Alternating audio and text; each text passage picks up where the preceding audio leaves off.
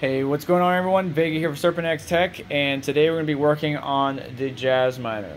As previously mentioned on the channel, this household was struck by lightning and we lost a lot of equipment. This is one piece of equipment that was affected. To get into this JasMiner, this side plate here, whether it's the X4-Q, X16, doesn't matter, dash Q, they're all relatively the same. We got a couple screws on this side panel. So one here at the bottom, two here on the back top right, and then another one right here.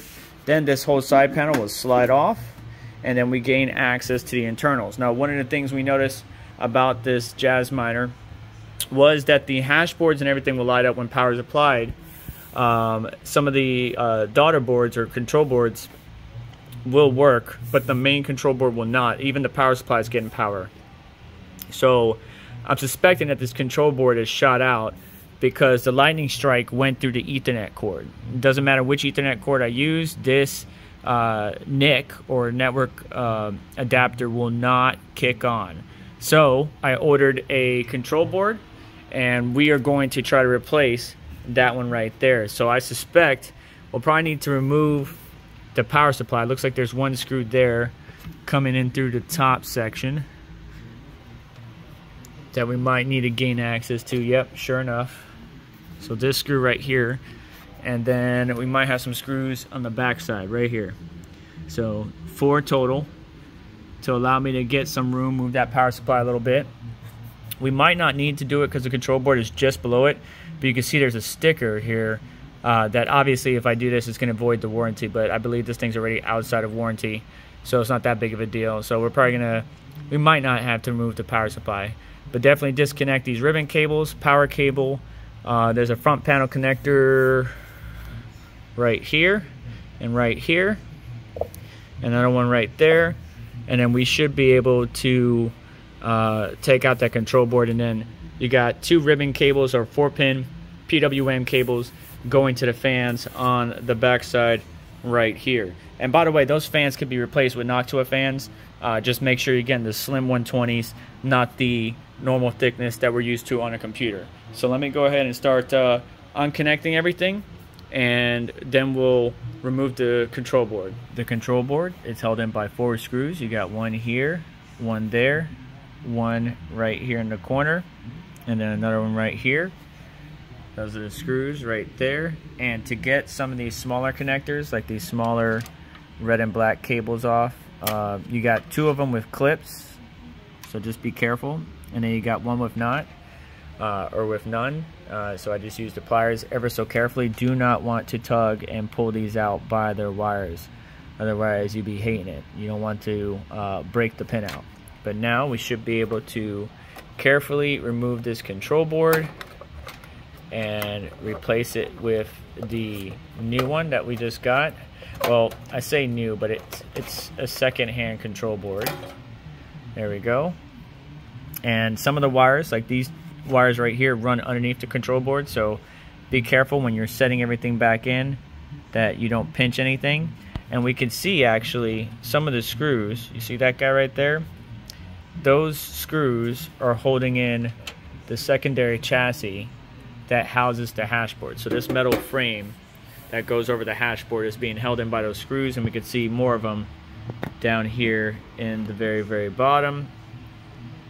If it will focus, I guess it won't, but there you go. There's one there, and then there's one right there. And that will allow you to remove this outer shell and gain access to the hash boards. If you need to, you just obviously need to unplug the ribbon cables here and here, and then the power cables up top and in the bottom. So now the new control board can get pulled out and set up. Here is our new control board. The components, everything on this look brand new. I don't see anything that sticks out to me, like any type of long-term usage or anything like that. Here's the old board, and they look pretty much the same. They even have the same markings, JasMiner. This little sticker here on the chip, which is a I believe a Xilinx Zinc chip. Yep, sure enough is the XA7Z020. And then I believe these are our memory chips right here. Let's see if we can get some numbers off of there for you. ICK15D9PSK. Yeah, they're Micron memory chips. And then somebody tell me what that is. That's also Micron, but see if you could tell me what that is in the comments. So anyways, we're gonna get the new board installed, mounted, and let's see if we can get this system rebooted and connected via the network. Just note to self, these little red and black connectors only go in one way. If it doesn't go in smoothly, do not force it. Same thing with the 6-pin and the PWM. And then these connectors originally were in the bottom and middle slot, not the top, okay?